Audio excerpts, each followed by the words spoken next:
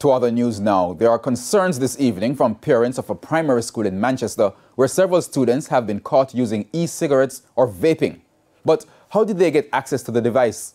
Anthony Lugg has the details. It seemed like a normal day at the Spalding Primary School on Thursday morning, except for the fact that there were more parents than normal on the campus. The parents were summoned to an emergency meeting to discuss a range of issues, to include the startling revelation that more than a dozen students were using a vape device at the institution on Wednesday. There's a vape that bought at the Chinese that the student use it, puffing it, and it caused them to black out. The e-cigarette uses a battery to heat up a special liquid into the aerosol that users inhale. The effects of vaping are severe. Scientists say it's bad for your heart and lungs. The device used in Wednesday's incident is said to have been purchased by a student from a store in Spalding. It's alleged students were then charged to use it.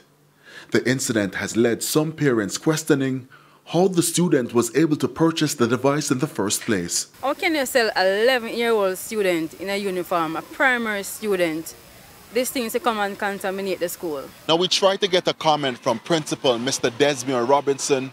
However, he told me he was not prepared to speak with our news team at this time. Shortly after our interview request, staff members were quickly called into a meeting. The details of that meeting are still unclear. We then visited the location where it said the item was purchased to get an idea of the cost. Vape, mommy, how much for them? Vape? Vape? 16.50.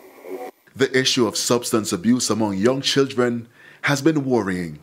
The National Council on Drug Abuse has been urging parents to remain vigilant following a rapid situation assessment conducted in May this year. Uki Atkinson is research analyst at the NCDA. It cannot just be about the economics and being able to make money, and therefore you're not concerned about who you're selling these substances to. We have to deal with morality and the fact that exposing young people to this is detrimental not only to their future, but the future of the entire society. Parents now want urgent intervention. There need to be some kind of barrier where the Ministry of Security is concerned to say if these things enter the compound, we are going to track down from the student, parent, and go to where it was bought so that we can bring people to the books. Anthony Lugg, TVJ News.